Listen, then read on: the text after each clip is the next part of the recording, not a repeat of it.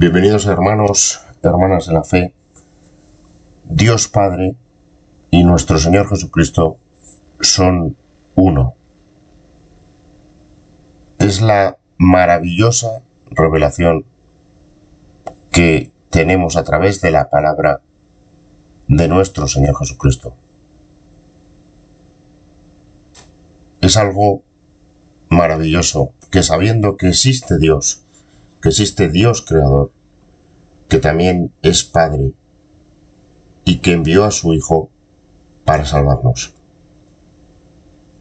Vamos a leer este bellísimo pasaje del Evangelio de San Juan, en las palabras de Jesús: juzgarán a los hombres. Y después la reflexión de nuestro hermano en la fe, que tanto nos ayuda y que tanto nos permite seguir en el camino. Le damos gracias a este hermano en la fe por sus reflexiones.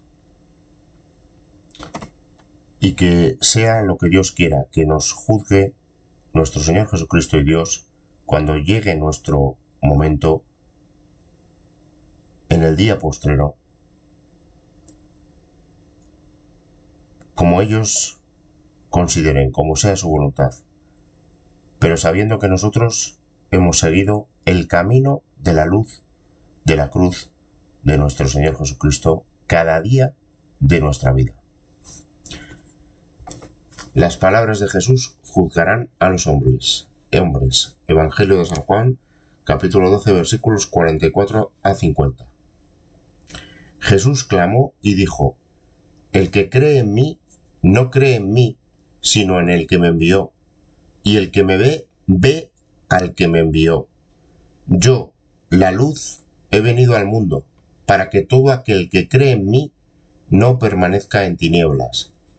Al que oye mis palabras y no las guarda, yo no le juzgo, porque no he venido a juzgar al mundo, sino a salvar al mundo.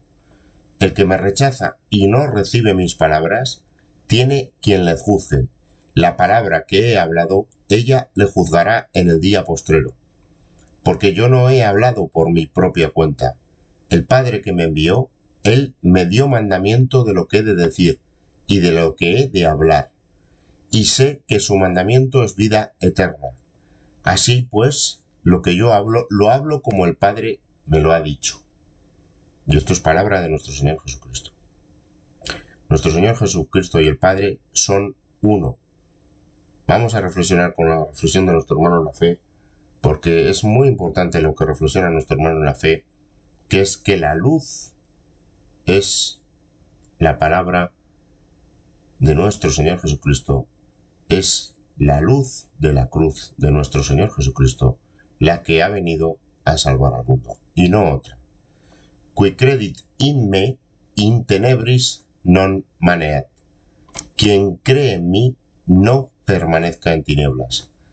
De esto que dice Cristo, reflexiona nuestro hermano en la fe, se deduce que quien no cree en Él va a permanecer en tinieblas, porque es que hay una tendencia a decir que valen todas las religiones, que todas llevan a Dios, que lo importante es la paz. Pero es que también hay una aparente paz en las tinieblas, hay una aparente paz en la paz de Satanás, del hombre fuerte, que en paz tiene su castillo, en la paz de la muerte y la confusión, la paz de la ciénaga, la paz de las aguas estancadas, no del torrente de agua viva de Cristo. Reflexiona nuestro hermano en la fe. Cristo dice que quien no cree en Él anda perdido, en tinieblas, que no sabe a dónde va, como el agua estancada que se corrompe. Pero entonces, ¿solo quien cree en Jesucristo está en la verdadera religión? Claro, reflexiona nuestro hermano en la fe, hay que decirlo sin tapujos. Las religiones que no proclaman a Jesucristo como Dios verdadero, según el Evangelio, están en tinieblas, en confusión, están perdidos. Cuanto más alejados del Evangelio, más perdidos. Esto era muy claro antes de los años 60. Desde entonces, el príncipe del engaño, Satanás, padre de la mentira y la confusión, ha conseguido engañar a muchos que se dicen cristianos vendiéndoles un todo vale, expandiendo las tinieblas. Que la luz de la cruz de nuestro Señor Jesucristo disipe todas las tinieblas y sea nuestra guía hacia la vida eterna. Amén. Y esta es la reflexión de nuestro hermano en la fe. Vamos a pedir, hermanos, hermanas en la fe, que el Espíritu Santo nos llene de la luz de la cruz de nuestro Señor Jesucristo y las tinieblas desaparezcan en nuestro interior. Y que todas las personas que nos rodeen reciban esa luz a través de nosotros.